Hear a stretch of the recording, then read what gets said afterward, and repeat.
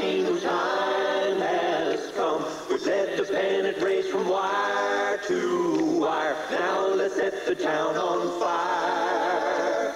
So chill the bubbly cup, the ticker tape. Turn the radio up all the way. KFMB has brought us all the fun. We're talking number one. We did it to the Dodgers. We made those boys so blue. And there's nothing brave about Atlanta. We left them behind too. So line them up or cut them down. When all is said and done, you'll know that we're World Serious and talking number one. We're talking Padres, talking number one. We're talking about a team whose time has come. We'll let the pennant race from wire to wire. Now let's set the town on fire till the public up the ticker tape. Turn the radio up all the way. KFMB has brought us all the fun. We're talking number one. We're talking Padres, talking number one. We're talking about a team whose time has come. We're let the pennant race from wire to wire. Now let's set the town on fire till the public got the ticker tape. Turn the radio up all the way. KFMB has brought us all the fun. We're talking number one. We're talking Padres, talking number one. We're talking about a team whose time has come. We're let the pennant race from wire to wire. Now let's set the town on fire.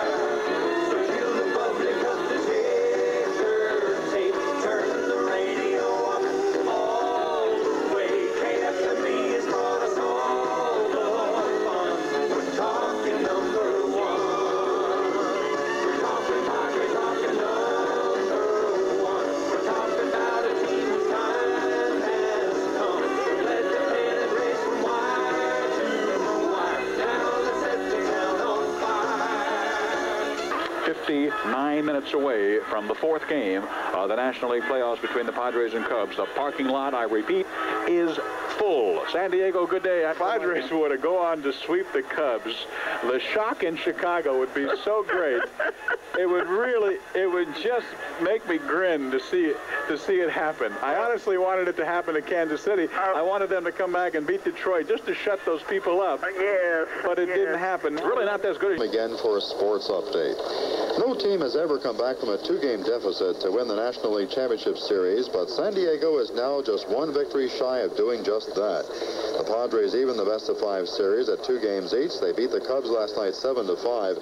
Steve Garvey, the big baddie, drove in 5 runs for the Padres, 2 with a game-winning home run in the bottom of the 9th inning. Greg Leffers, the 5th San Diego pitcher, got the win. Lee Smith, who gave up Garvey's home run, took the loss for Chicago. This is the first time any National League team trailed 2-0 in the series and rebounded to force a 5th and deciding game. In the series, each team has now won twice in their own ballpark. Game 5 is on tap this afternoon in San Diego.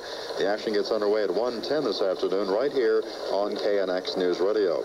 Incidentally, Steve Garvey's 5 RBIs in last night's game helped him set one playoff record and extend another. Garvey now has 20 playoff RBIs. Greg Nettles and Reggie Jackson had held the old mark of 18. The home run was Garvey's 8th in League Championship Series play.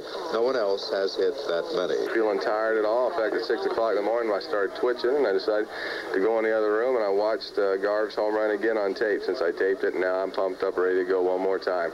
We got all winter to rest, and everybody here knows that, and it don't matter if you're hurt. It doesn't matter how tired you are. You come out here, and it feels like it's the first day. You feel great. The people here, they got to give them all the credit. You've seen what happened in Chicago. You've seen what's happened here.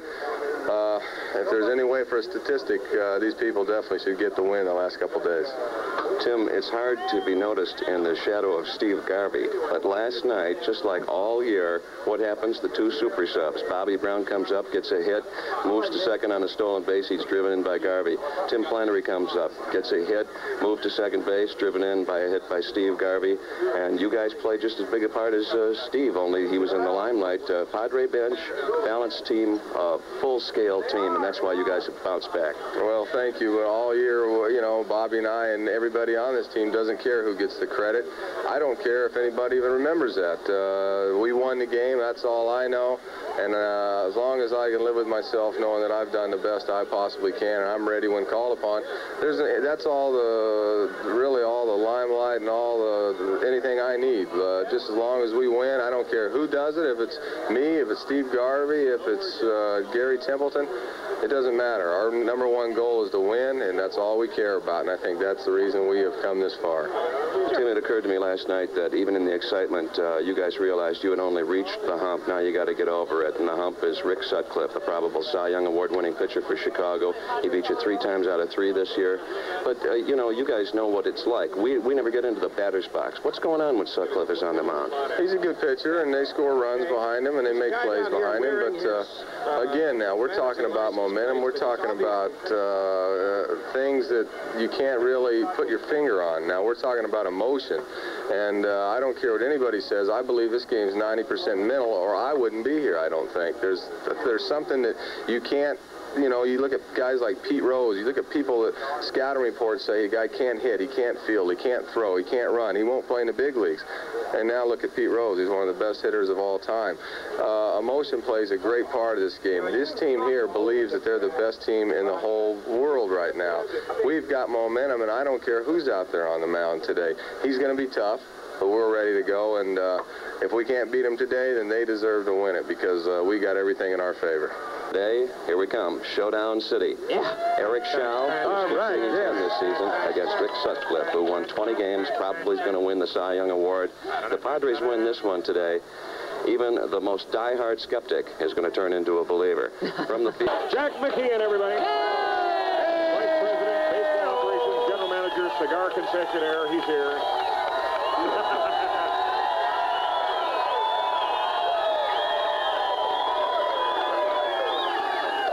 You know, Jack, you don't have an agent, do you?